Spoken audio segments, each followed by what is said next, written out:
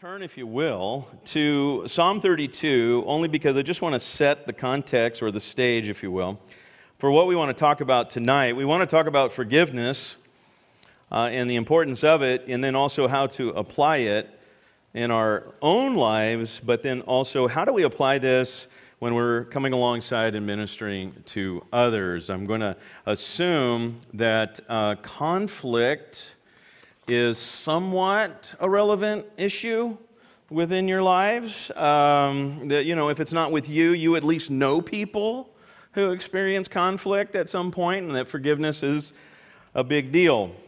Forgiveness obviously is a big deal when it comes to our relationship with the Lord. We're at enmity with God. We're born that way, and all people are in need of reconciliation. I mean, it's somewhat of a, you can think of it this way, that that's a simplified version, if you will, of evangelism, is ultimately you're just going to people and saying that I'd like you to be reconciled to God because you're at odds with Him and experience His forgiveness. And in Psalm 32, we have David who, again, the context, if you think about 2 Samuel and the heinous sin against Bathsheba, against Uriah, against the nation of Israel, against his own army, against the Lord, ultimately, as he said in Psalm 51, that you alone, Lord, ultimately, it's you I've sinned against. I mean, you're the one who is the law maker, and it's your law that I have transgressed in many ways, and my sin is ever before me. And one of the things he says there is that, Lord, if I have the opportunity, I want to teach transgressors your ways. And Psalm 32 becomes an expression of that teaching. And in Psalm 32, it's a teaching psalm by way of his own testimony and his own experience. And ultimately, the message of this is you need to turn to God quickly. Don't hesitate in running to God with your sin. Don't hesitate. He's a safe person to go to with your confessed sin. But he opens it and he closes it. It's a bookend to the psalm, and that is the joy that is found in forgiveness. And so he just opens. Blessed is the one. Blessed is the one. And often that's used. That's not just subjective, like in the sense that do you feel blessed kind of a thing, which I still haven't figured out exactly what that feels like. I mean, whether it's warm, is it cold? I don't know. But, it's just that idea, do you think you're blessed, right? There's this essence that we experience that. But from this stance, there's also an objectivity to it. There's an objective judgment that God is making that the truly blessed person is this person. And David experiences as well and recognizes that this is truly the blessed person. Of all the blessings you could ever consider and think about, and as I think about even telling my story and telling a little bit about who I am, all those things are great blessings, but the greatest blessing is my name is written in the book of life, right? And so he says, blessed is the one, and then who is that one? It's the one whose transgression is forgiven, whose sin is covered. Blessed is the man against whom the Lord counts no iniquity, and in whose spirit there is no deceit. And therein lies the crux of it, is that you're honest about your sin, because the blessed person is forgiven, his sin is covered, and the Lord counts no iniquity. And that really what the psalmist is doing and what David is doing is he's using three synonymous words with slight nuances to express the totality, if you will, the exhaustive nature, the comprehensive nature of the topic. And what he's basically saying is, look, all of your sin has been completely forgiven. There's not one thing hanging out there. Oh, I forgot to pay that bill. Nope. It's all covered. Every transgression forgiven. Every sin covered. And he counts no iniquity. That is the truly blessed person. My wife and I there were a few things that have happened to me that helped me kind of remind me of a little bit of what Solomon says in Ecclesiastes 1. He talks about the mundity of life. Life is just kind of mundane. And he talks about the sun comes up, the sun goes down, the sun comes up, the sun goes down, the sun comes up, the sun goes down. Although when I first landed here, I did question that. But the sun comes up, the sun goes down, the sun comes up, the sun goes down. We take this for granted in California, by the way. If you don't get out and enjoy the sun one day, it's like, it's okay. It'll be out tomorrow, right? Okay, it's just, it goes down, it comes up, it goes down, it comes up. Solomon talks about that. He talks about the rivers continue to flow into the oceans, and yet they never overflow. And then he makes this statement, a generation comes and a generation goes. And there were just a couple of things that I got thinking about. My wife looks at me and just says, do you really just stop and think about these things? I go, yeah, I do. She thinks I'm a little odd. But, it was a couple years ago, I was teaching at Boyce College, and we had incoming freshmen, and I recognized that those incoming freshmen, not one of them were born in the 1900s.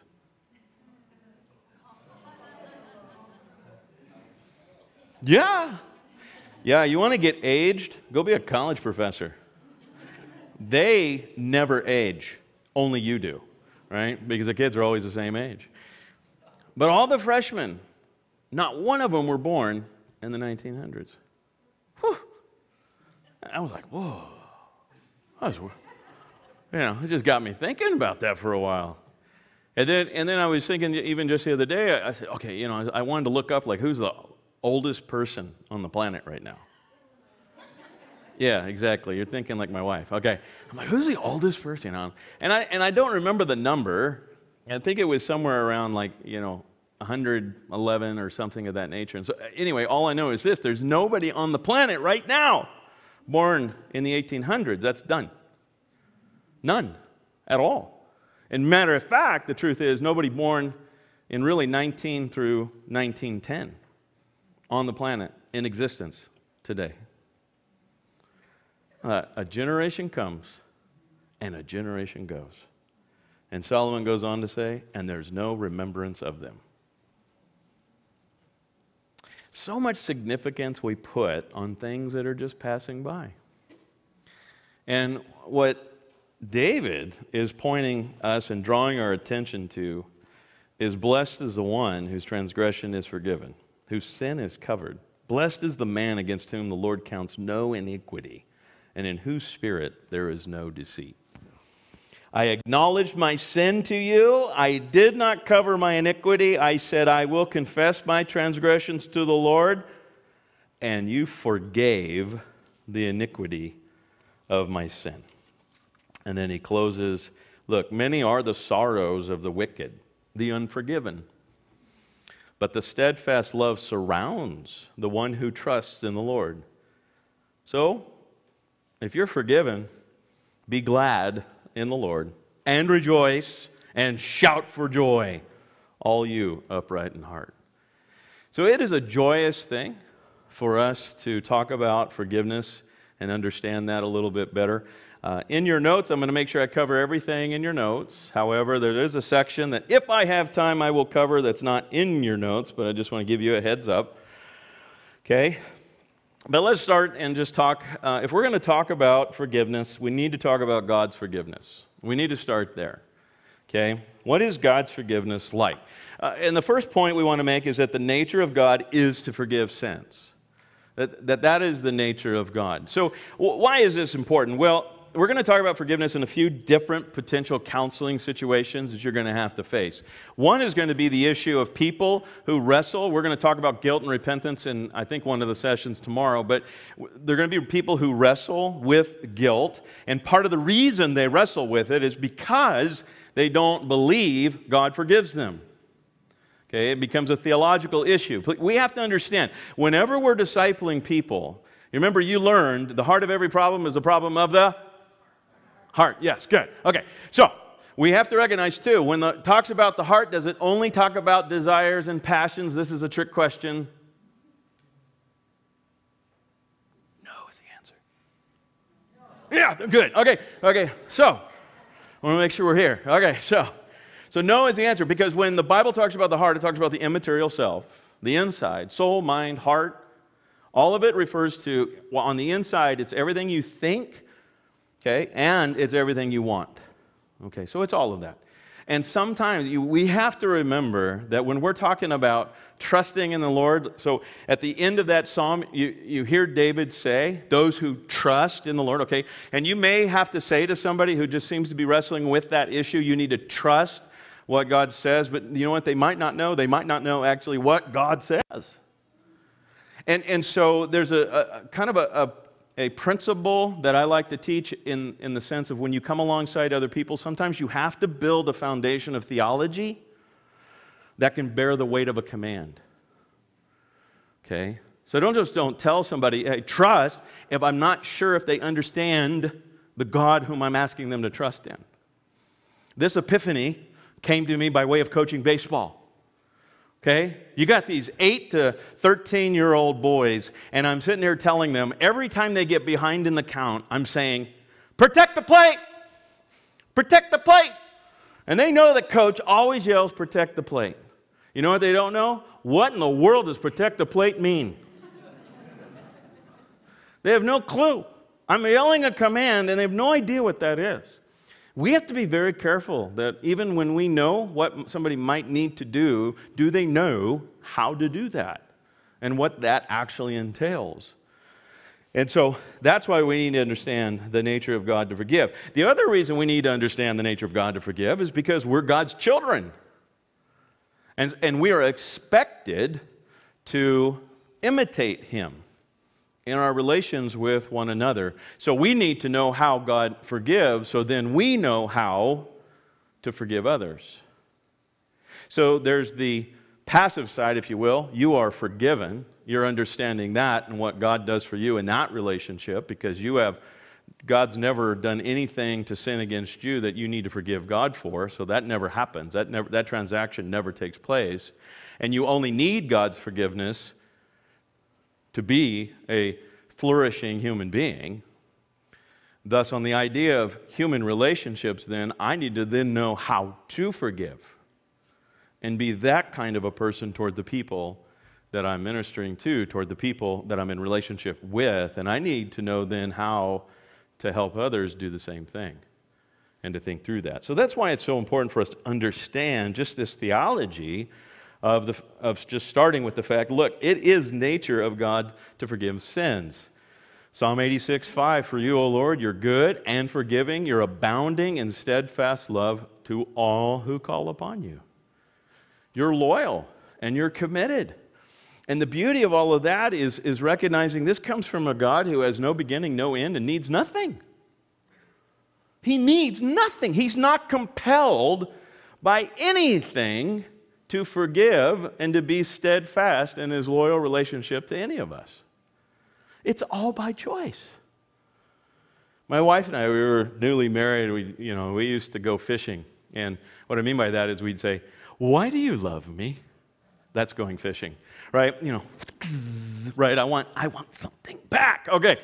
And then we'd go back and forth. It'd be, oh, because you're this and because you're that. And we're like, oh. Okay.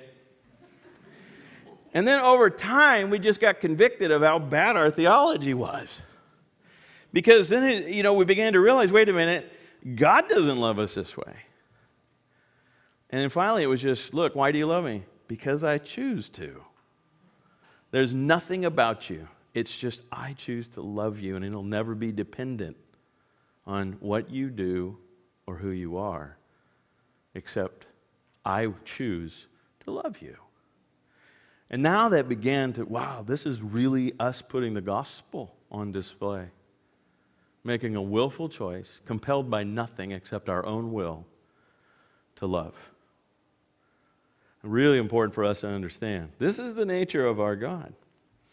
And every sin then can be forgiven by God. Again, He forgives all things. He forgives all things. Okay? He forgives all iniquity.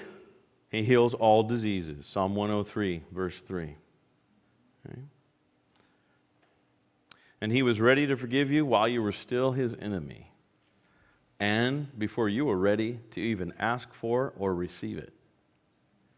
He stands at the ready. I mean, that's the beautiful picture that we get with the story of the prodigal son.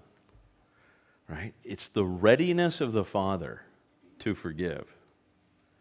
See, we have to take a real gut check there in the sense of, are we ready to forgive? What if our enemy were to humble themselves and repent one day?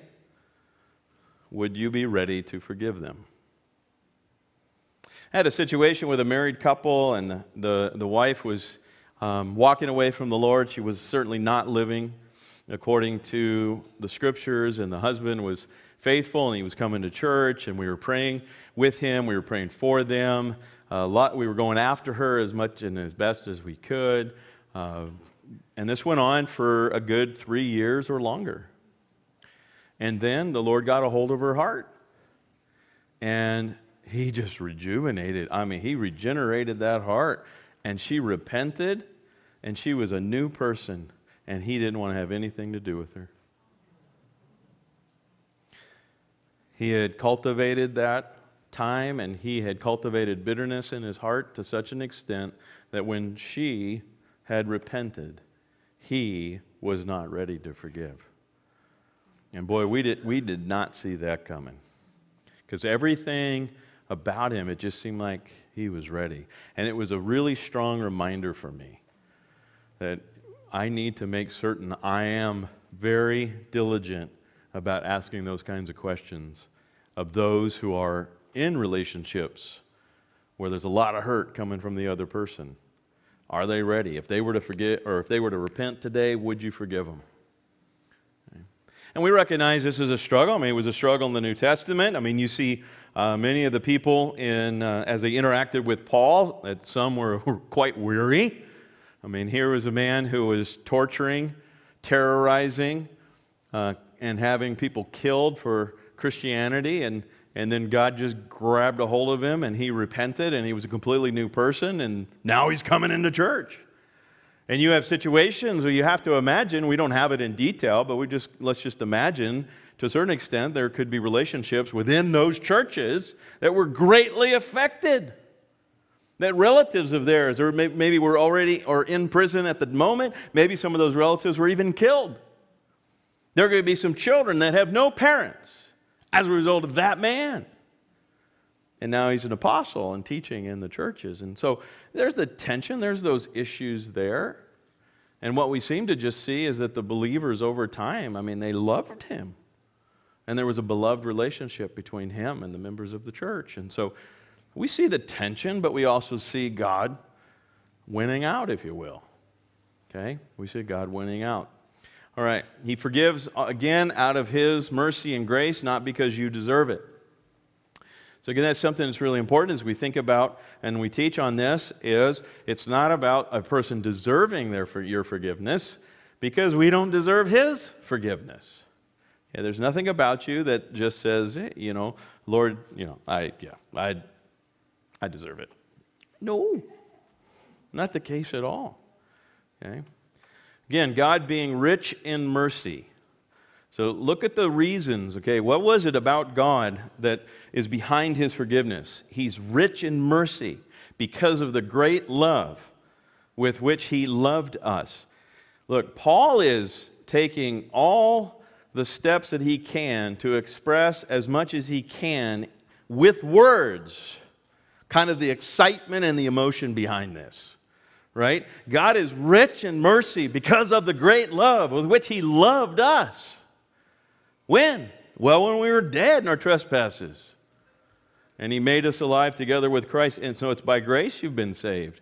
And raised us up with him, seated us with him in the heavenly places in Christ Jesus, so that in the coming ages he might show the immeasurable riches of his grace in kindness toward us in Christ Jesus. Okay? This is our God. And he forgives you completely. He forgives you completely. There's no residual. There's nothing left. He forgives completely.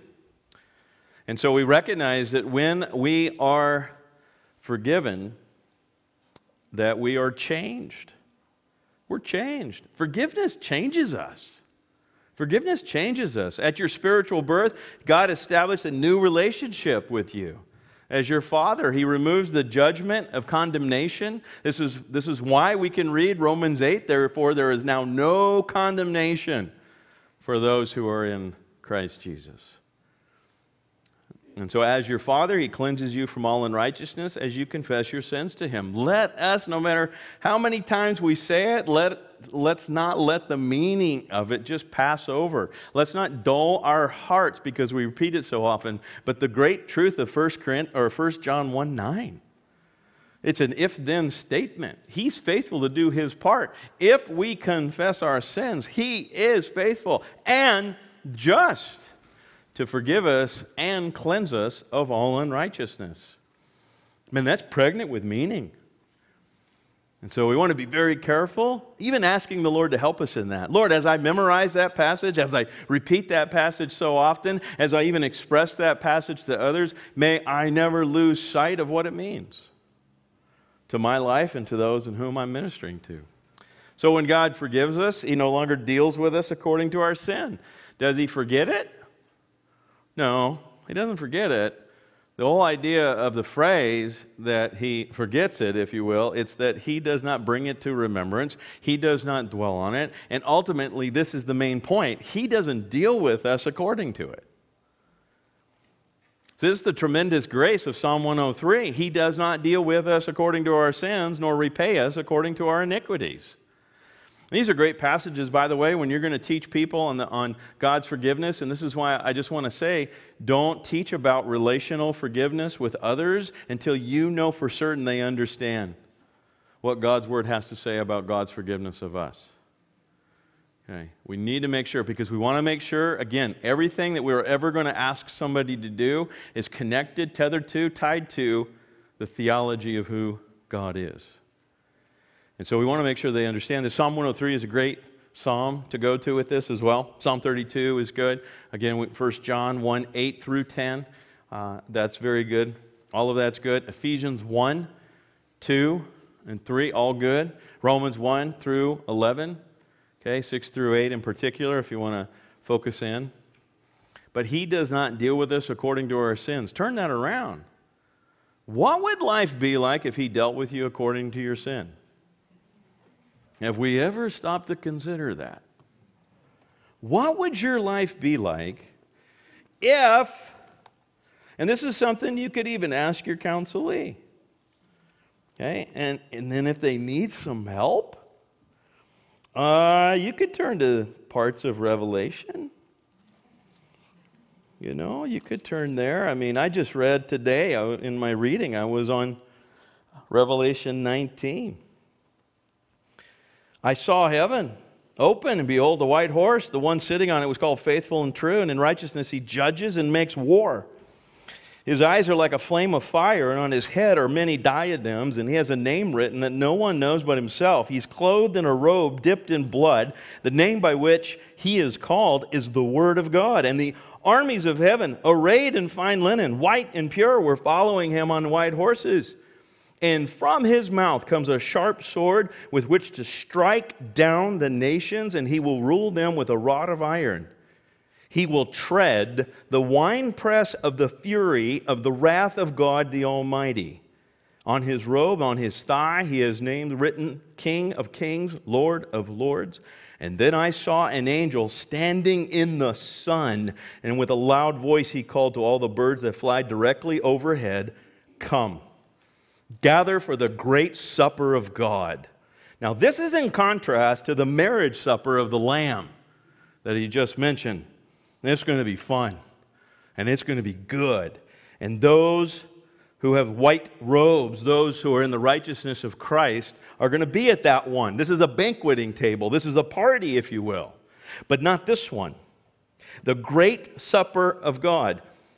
To eat the flesh of kings, the flesh of captains, the flesh of mighty men, the flesh of horses and their riders, and the flesh of all men, both free and slave, both small and great. And then it just goes on. So that would be Him dealing with us according to our sin. And the early part, then I heard what seemed to be the voice of great multitude, like the roar of many waters, like the sound of mighty peals of thunder, crying out, "Hallelujah, for the Lord our God, the Almighty, reigns. Let us rejoice and exult and give Him the glory. For the marriage of the Lamb has come, and his bride has made herself ready. It was granted her to clothe herself with fine linen, bright and pure, for the fine linen is the righteous deeds of the saints. Blessed are those who are invited to the marriage supper of the Lamb. That is you not being dealt with according to your sins. So Psalm 103:10, he does not deal with us according to our sins, nor repay us according to our iniquities. And so when he forgives, he no longer will charge the guilt of your sin to your account. Good news? Absolutely. Okay? So when God forgives, he removes your sin far from you and from his presence, and he promises to remember it against you, not to remember it against you any longer. Micah 7:19, he will again have compassion on us. He will tread our iniquities underfoot. He will cast all our sins into the depths of the sea. And you see this story played out over and over and over again throughout Scripture. You see it throughout all of Scripture. No matter how far Israel would fall, and when they came to the Lord confessing their sin, he showed mercy. It's in his nature to do so, and he delights in doing it. You remember, this is a self-appointed nature. Okay? So it's not like a dog, you know, in the sense you put a really good piece of meat right in front of a dog, and they just start salivating, and it's not like the dog's thinking this, but let's just imagine the dog's thinking this, right? I can't control it, right? I can't control it. I just keep salivating. I'm salivating all over the place, you know? Okay, no. Right? It's not like that. It's not like God, this is God's nature, and he just is like, oh, I don't want to forgive him, but I can't not forgive him. I got to forgive him. Why? It's my nature. God doesn't do that. Okay? God's never opposing his own nature. It's a self-determined nature. So he delights in doing that. He's chosen to do that. This is who he is. And he never withholds it when sins are confessed in a sincere biblical manner. Okay. So that's just an overview. Whenever you talk about forgiveness, do not forget to talk about the forgiveness of God. Okay? Make sure that's talked about. So when you get into discipling and counseling people in the area of forgiveness, make sure you cover those topics. Okay? All right. So now let's then talk about what would our response then be to God's forgiveness. Okay? In light of that, because theology is practical. Theology is practical. We are expected to live out what we believe, and we actually live out what we believe. You can give mental assent to things. You can always say, I believe this, I believe that, so on and so forth. You can do all of that. But just saying it is not believing it. Believing it is actually by faith responding to it as if you believe it. Okay? Responding to it as if you believe it. Well, one example, Psalm 46:1. God is our refuge, God is our strength, God is a very present help in times of trouble. What are the circumstances? Verse 3. He uses poetic hyperbole to describe the worst case circumstances that could ever happen. No matter how bad things get, and in the middle, there's an application. There's a response to the theology in light of those crazy circumstances. We will not fear. So the practical approach to the craziest of circumstances is to approach it with courage and confidence. Based on what? Based on the fact that God's my refuge, my strength, and my very present help in times of need. My theology is practical. My practice is theological. This is going to be very important when we start talking about this area of forgiveness. Okay. Because how I respond to others says what I believe about God. And the two cannot be separated. Two cannot be separated. Make no mistake, I can't tell you how many times I have to remind people that your relationship with others, especially in this area of forgiveness and reconciliation, is intimately connected to your relationship with the Lord. Okay? Intimately connected. You cannot separate the two. I often say, do not sacrifice your relationship with the Lord for this issue. And I've had some of the most heartbreaking conversations with friends of mine, longtime friends, ministry partners, and one gentleman in particular who was leaving his wife. And I sat across from him, and I said, why would you do this? And we talked a lot of things, but in the end, why would you do this? Why would you invite the discipline? I mean, literally just invite the discipline of the Lord on your life and to actually interfere with your intimate walk with the Lord. And his response to me was just simple. Look, I would rather take my chances with God.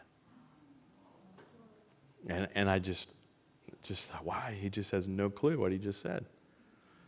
It was like the first thought in my mind was just what Jesus and Stephen both said. Look, forgive them, for they do not know what they're doing. And so we need to think through that. So what do we need to think through in the sense of our response and application? Well, we do forgive others just as God in Christ has forgiven you. So again, we're talking about one aspect of reconciliation. In order to have reconciliation, you have to have a party confessing, repenting, and a party forgiving. And then you have reconciliation. So right now, I'm only talking about one equation. I'm only talking about one part of the equation, and that's forgiveness.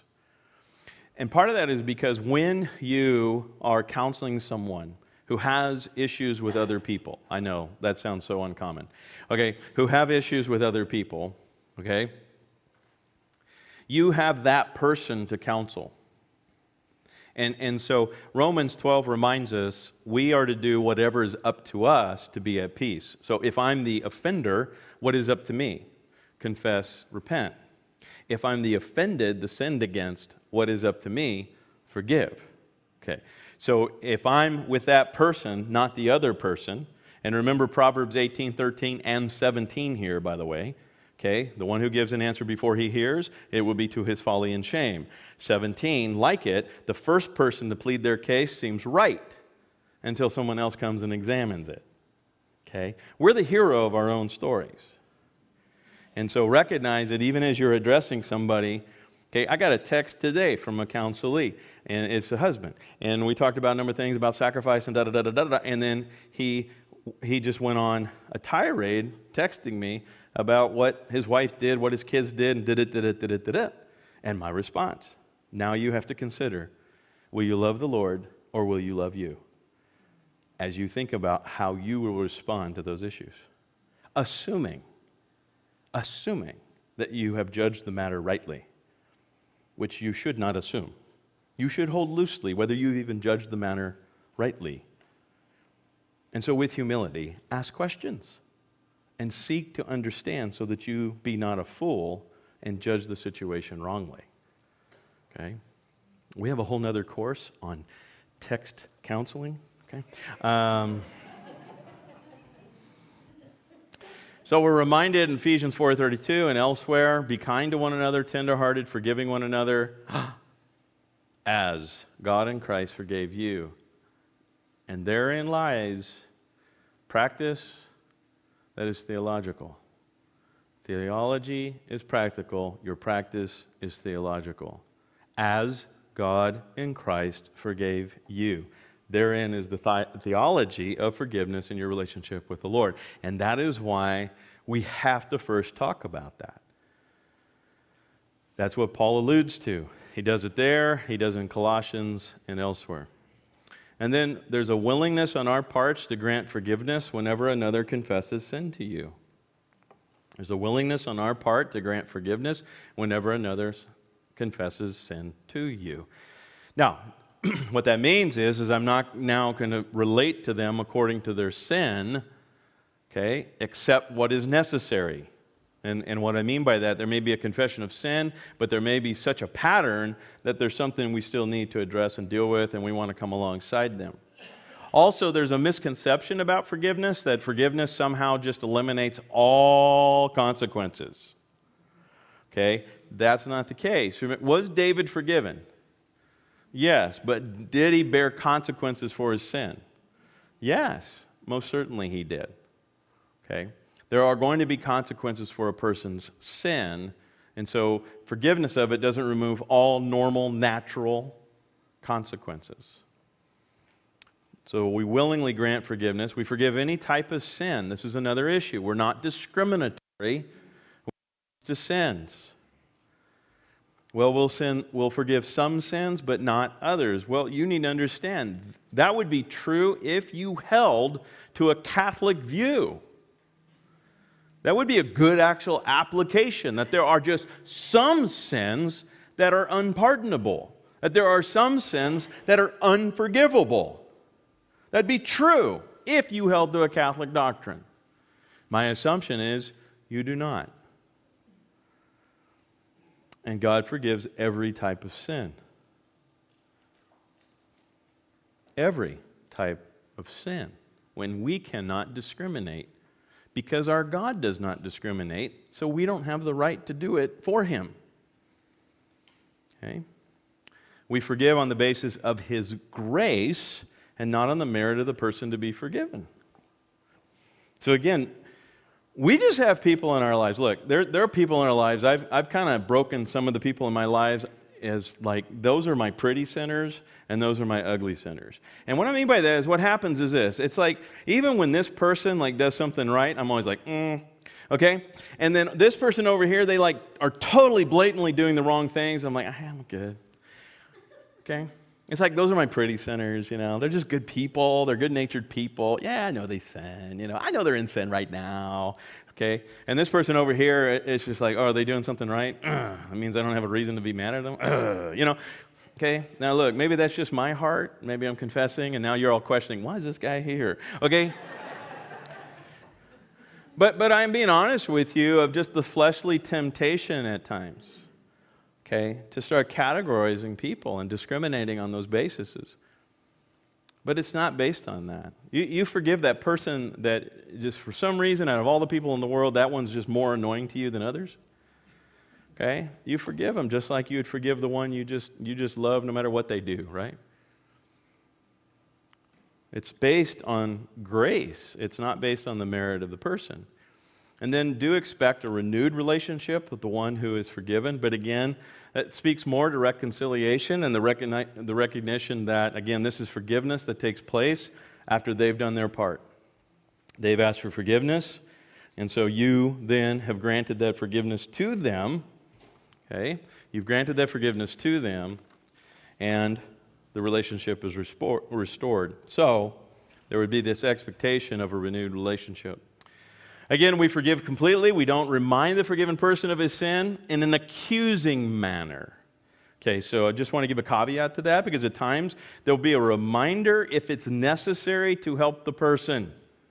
Okay, if it's a type of a discipleship relationship and we're kind of like we're watching somebody that we're ministering to and we start to see they're starting to go down that subtle road they did one time before that got them in trouble, and we want to remind them.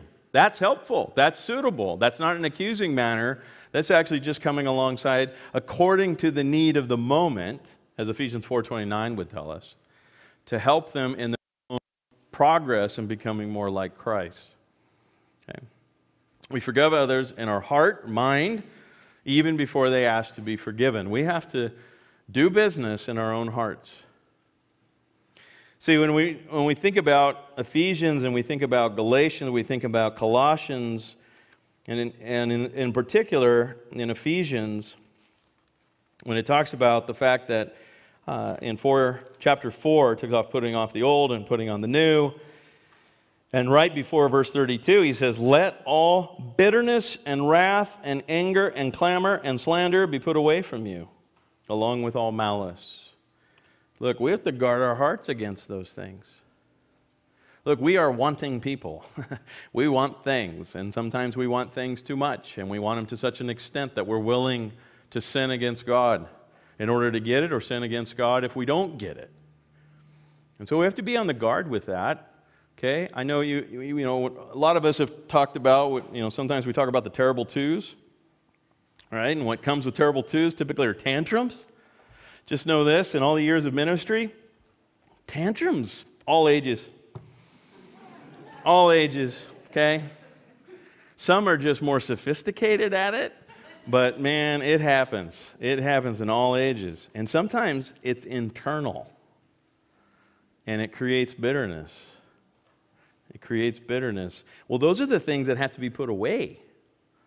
That's not becoming. That's old self. That's fleshly self. And you have let's just call it what it is. The fleshly self, your father was Satan. We're going to talk about, I have a workshop tomorrow. One of the lessons is going to be counseling those who are considering adoption. And then I've chosen actually for Sunday, of those of you who are going to be here, I'm going to preach on the doctrine of adoption. Okay? And the one thing that we learn about this is that, look, the adoption concept within Scripture theologically has nothing to do with orphans. It has everything to do with removing you from one family and putting you in another. You weren't born an orphan. You were born in a family, but you were the family you were of Satan. You were children of wrath, the sons of disobedience. And God removed you from that family. He took you away from that family, and He put you in a new one. And in Romans 8, he speaks to the fact, I'm giving away Sunday already. Oh, well. Okay. But in Romans 8, he talks about the fact that you're no longer obligated to live under the rules and requirements of your former family.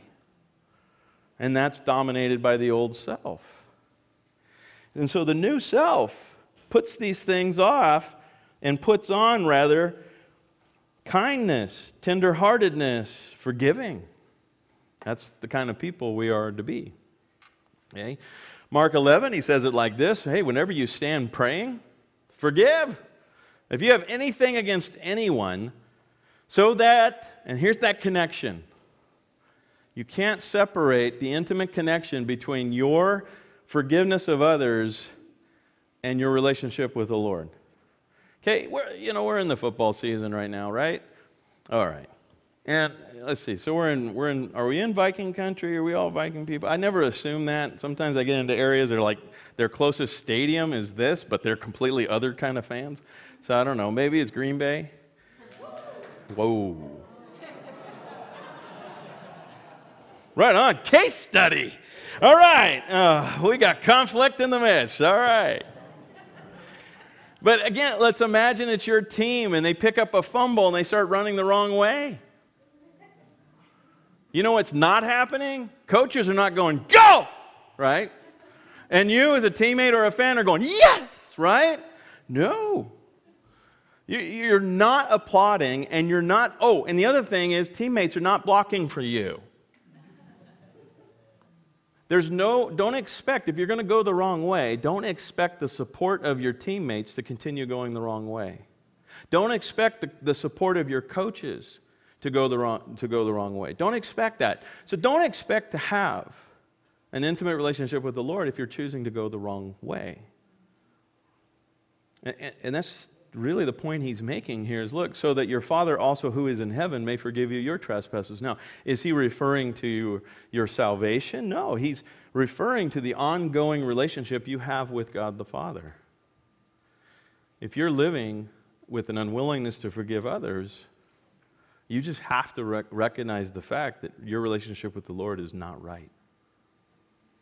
The bigger issue, remember the heart of the problem is the problem of the bigger issue is always going to be the relationship with the Lord because that's what we care about. That's soul care. And so that'll take precedence. Like the issue now is not about your forgiveness of that person. Right now, it's about getting right with the Lord. And you have to understand that getting right with the Lord is obeying Him and forgiving as you have been forgiven. Passage of Matthew 18 and the unmerciful servant. Okay, a clear passage that teaches us on that. Okay. So to move on in your notes, we recognize then forgiveness is an act of obedience to the Lord, and it must be granted from the heart. This is an act of obedience. And if you will you turn with me to Luke 17, because this is a passage that we really have to wrestle with. Matthew 18 is really clear, right, again, about the fact that, look, in light of what you have been forgiven, then should you not forgive others? And please understand that even in that Matthew 18, we got to do good background study when we teach on that and recognize that what the person owed him was a significant amount. So it wasn't a petty thing. So there's no when we're asking people and talking to people about forgiving others, we're not making light of the fact that they've been sinned against. We're never making light of the fact that they've been sinned against. We show sympathy. We show sympathy. We show care. But please understand, that care has to continue. We can't show care in the sense of showing sympathy for what they've experienced and then allow them to continue walking in disobedience to the Lord. That's not significant care. What we have to do is continue that care and see it all the way through, and helping them to obey the Lord in the midst of that very trying time. Look, the Lord has been very clear with us, and that is that the walk of the Lord with our sinful flesh is difficult and it's hard. We have to get that language from Galatians 5 that the Spirit and the flesh are great buds, get along greatly, right? No, they're at enmity with one another. Okay? They're fighting one another. You're doing battle on a constant basis. If you're in Christ right now, you're doing battle on every single day for you is a day of resistance. You have a day of resistance every single day of your life. Since you've become a believer, you have not lived one truly free day. You're constantly living a life of resistance. Why? Because you take you everywhere you go. This is what makes heaven so glorious, because that's where righteousness dwells. 2 Peter chapter 3, that's where righteousness dwells. Or 5, one or the other. Anyway. And where righteousness dwells, it means this: in your new resurrected bodies, no sinful flesh. There'll be no resistance to you living righteously. It's completely unimaginable, that kind of rest and that kind of peace. In the meantime, this is why we need the Lord. This is why we live lives dependent on the Lord. This is why you can't talk to people about this and doing this in their lives without talking to them about and making certain and assessing their use of the spiritual disciplines, because that's what gives them the strength to do this. But Luke 17, I want to just talk about real quick. I want to allude to it because you're going to want to use this passage, okay? And he talks about it right at the beginning. He says to his disciples, temptations to sin are sure to come, but woe to the one through whom they come. It'd be better for him if a millstone were hung around his neck and he were cast into the sea, and then he should cause one of these little ones to sin. So pay attention to yourselves. If your brother sins, rebuke him. If he repents, forgive him. And if he sins against you 7 times in the day and turns to you 7 times saying, I repent, well, you must forgive him. The apostles said to the Lord, oh, increase our faith. See, they recognize what he's asking there is not easy. And I want to point this out when I'm ministering to somebody.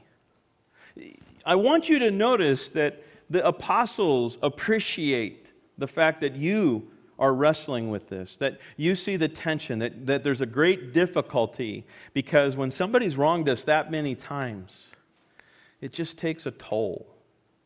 And we just think to ourselves sometimes that, when is enough enough? Right? We begin to lament, right? Oh, Lord, how long? How long? But listen to Jesus' response. It's very interesting. Their response is, Lord, you need to increase our faith. And there's almost a sense of like, yeah, we can't do this. Okay?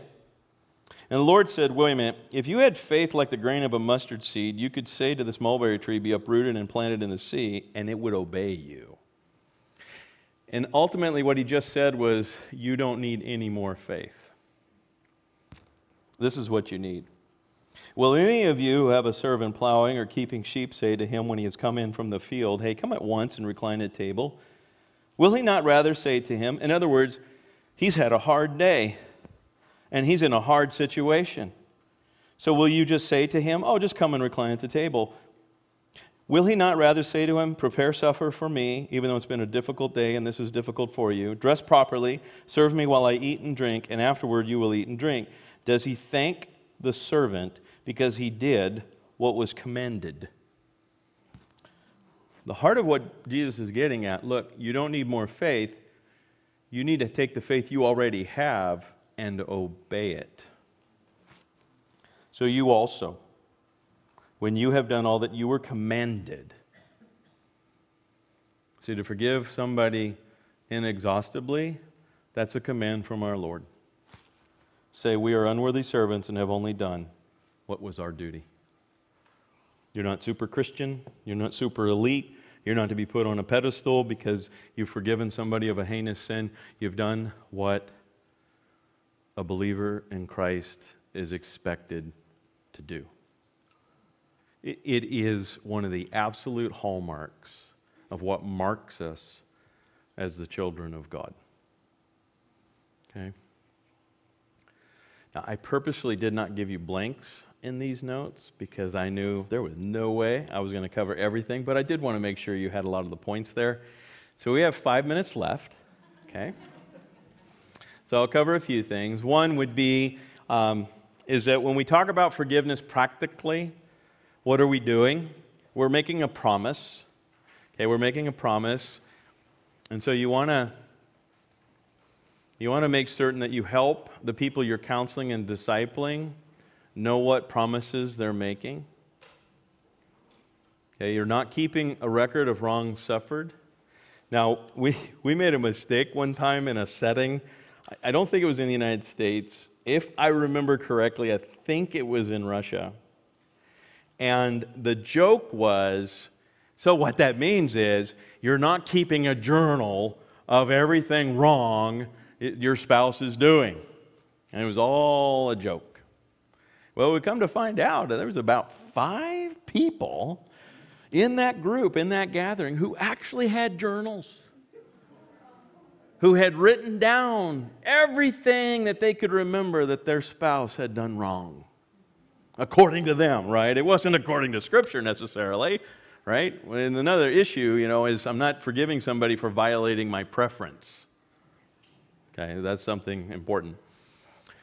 So we don't keep a record of wrong suffered. We also do not gossip about a person's sin to others. Okay, there's parts of the world that definitely spend a lot of time talking about their offenses. They just never talk to the one who offended them, but they talk to everybody else.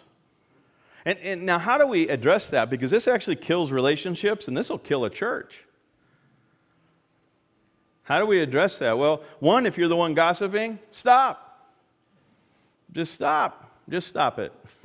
Okay? Or I'll bury you alive in a box. Some of you will get that. Okay. So you just stop.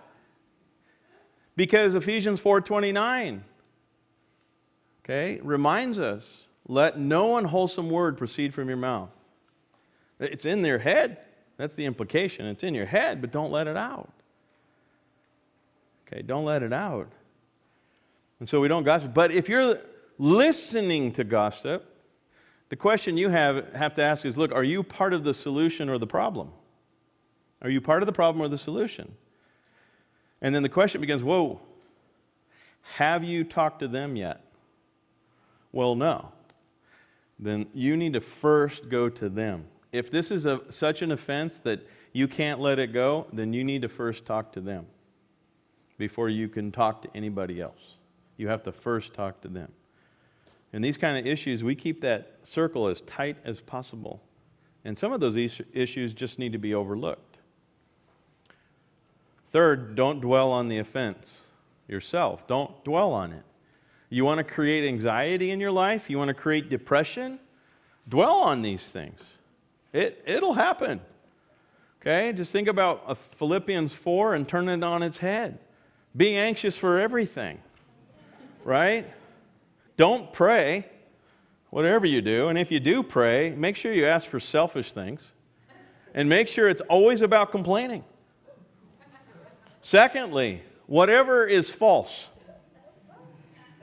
whatever is unlovely, ugly, disgusting, and nasty, think about those things. And then whatever Paul's told you to do and whatever Scripture tells you to do, don't do it. All right? That is a formula for anxiety. And that's what dwelling on those offenses. See, again, part of this, how do we curb this and how do we help people? We help them develop a love for God and others more than themselves. Because finally, at the bottom of this is going to be that great theology of forgiveness. But at the heart of this, how much does that person love themselves? Because the more you love something, the more value you place on something, then the more sensitive you are to it being hurt. Okay? The more value you place on something. Okay, you could think about some memorabilia that you have at home that just has a significant value because of who gave it to you. But it could be like the silliest of things, right? It could just be the silliest of things and of really no objective value at all. And somebody could come into your home and trash your computer, and you're just like, eh. And then they take that little thing and they stomp it on the ground and whoa, right? You unload and become a person nobody ever thought you could be. Why? Because of the value that you have placed on that item.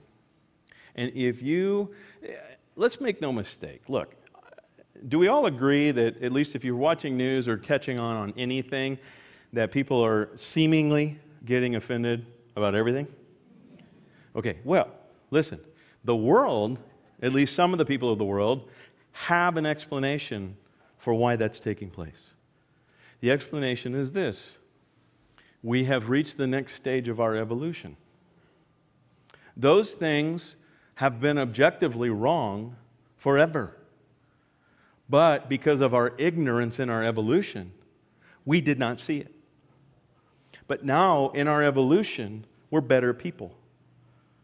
We're smarter. We're more intelligent. And that's why we recognize the offensive nature of those things. That's the explanation, at least from one point of view. I have another point of view. It's because we love ourselves way too much. And we've really gotten good at it. And as a people group, we've learned to love ourselves more than anything else.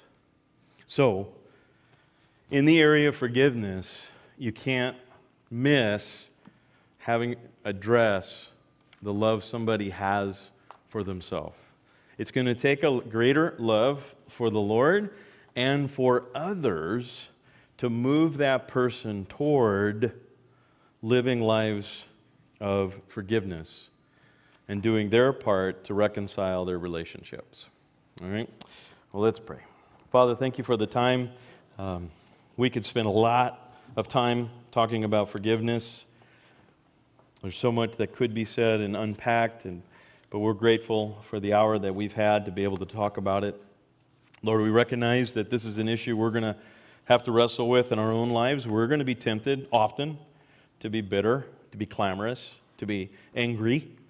We're going to be tempted to slander. We're going to be tempted to love ourselves more than you and others.